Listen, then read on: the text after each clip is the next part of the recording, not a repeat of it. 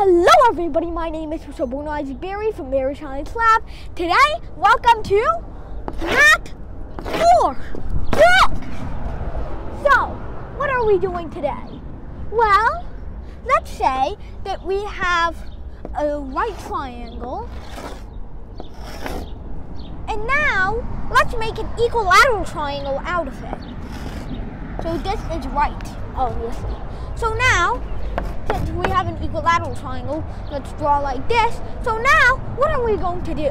Well, what we're trying to find is this small angle over here. How do we find this simply with only what's given? Well, it's actually kind of easy. You know why? Well, all angles in an equilateral are 60 degrees. So, what that means is that this angle over here, that's 30 degrees. So, how does that help us? Well, this is 60 degrees, and these two are supplementary angles, meaning they add up to 180. So 60 plus what is 180? That's right, 120. So now, we have this situation. We have 120 and we have 30.